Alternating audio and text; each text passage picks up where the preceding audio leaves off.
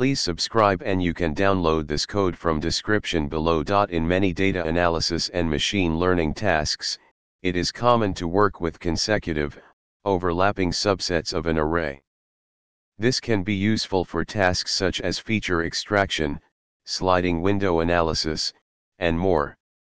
In this tutorial, we will explore how to create consecutive, overlapping subsets of an array using NumPy, a powerful numerical computing library in Python. Make sure you have NumPy installed. If not, you can install it using. Let's start by importing the NumPy library. Now, let's create a sample array for demonstration purposes. We can create a function that generates consecutive, overlapping subsets of a given array.